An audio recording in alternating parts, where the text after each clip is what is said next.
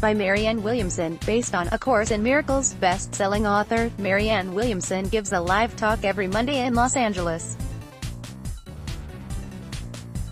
Also available via live stream anywhere in the world, to teach the principles of miracle-mindedness. During a talk in late July, she focused on trusting others. To the extent to which our thought system is based on fear, or non-miraculous thinking, we bind ourselves to the experience of the world of scarcity and death, she said. As we shift our thinking from fear to love, we literally shift into a place where a process of divine intercession, a thought system beyond our own, an actual celestial order of love and harmony, that enters into our experience of this world. Because we transform our thinking, we can transform the effect that thinking has caused. A Course in Miracles tells us we are perfect, and the core belief and thought within that miracle-minded thought system is the recognition of that perfections, Williamson shared with the audience.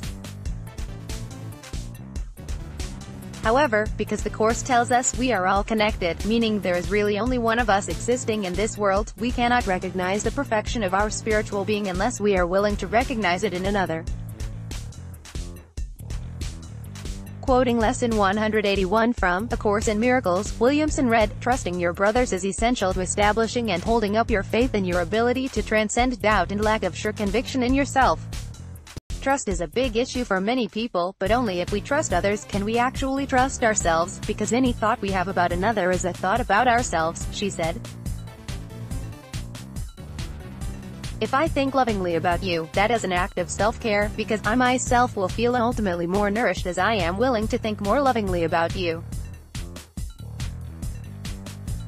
If I think attack thoughts about you, A Course in Miracles says, a sword is dropping over their head, and in the realm of reality where there is not time and space, a sword is dropping on me as well.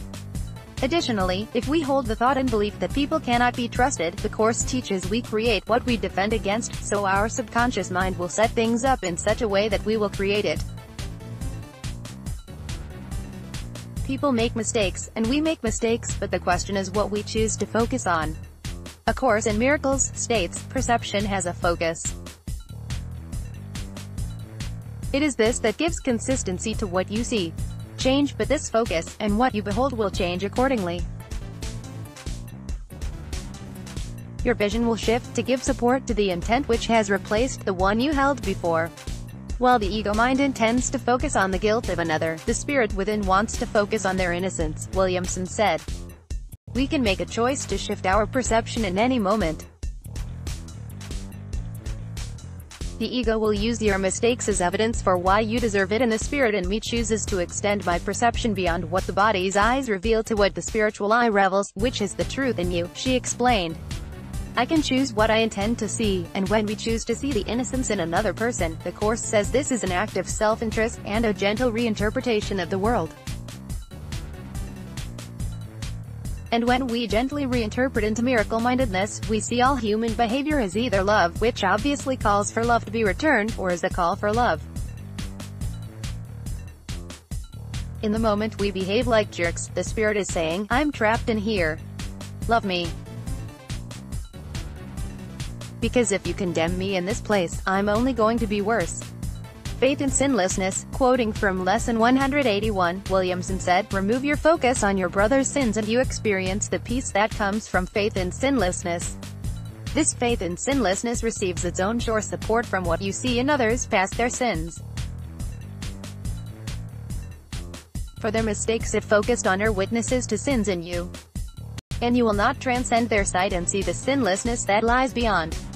The Course views sins as errors or mistakes to be corrected. But if we limit our focus to the errors of others, we are also binding ourselves to our own errors, she said. Since the level of our errors is not truly who we are, we cannot feel comfortable in our own skin. The only way we can escape our own feelings of self-hatred is to be willing to have faith in the sinlessness of another. This is why A Course in Miracles says heaven, which is an awareness of our oneness, and the inner peace that comes from that, not later but in this moment, is entered 2 by 2, she shared. I cannot get into heaven unless I am willing to take you there with me. If I am binding you to your guilt, I cannot escape feeling the hell of feeling guilt myself. The Course says we achieve so little because we have undisciplined minds. Just as we exercise our bodies and discipline our muscles, we must do the same for our minds, Williamson said.